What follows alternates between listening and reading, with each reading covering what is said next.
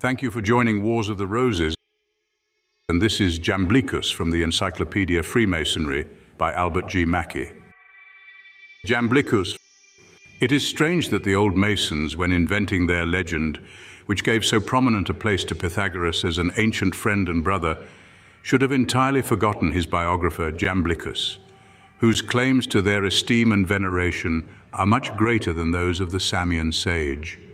Jamblichus was a Neoplatonic philosopher who was born at Chalcis in Calo, Syria, and flourished in the 4th century.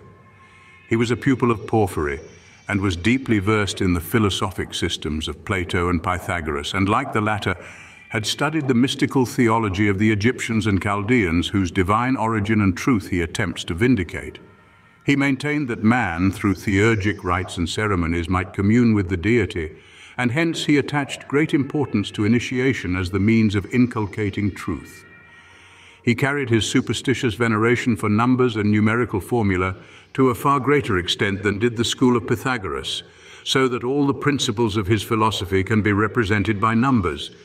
Thus he taught that one, or the monad, was the principle of all unity as well as diversity. The duad, or two, was the intellect, 3, the soul, 4, the principle of universal harmony, 8, the source of motion, 9, perfection, and 10, the result of all the emanations of the 2n. It will thus be seen that Jamblichus, while adopting the general theory of numbers that distinguished the Pythagorean school, differed very materially in his explanations. He wrote many philosophical works on the basis of these principles, and was the author of a Life of Pythagoras and a treatise of the mysteries. Of all the ancient philosophers, his system assimilates him most, if not in its details, at least in its spirit, to the mystical and symbolic character of the Masonic philosophy.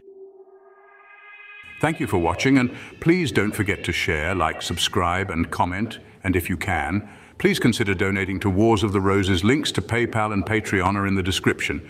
Thank you so very much.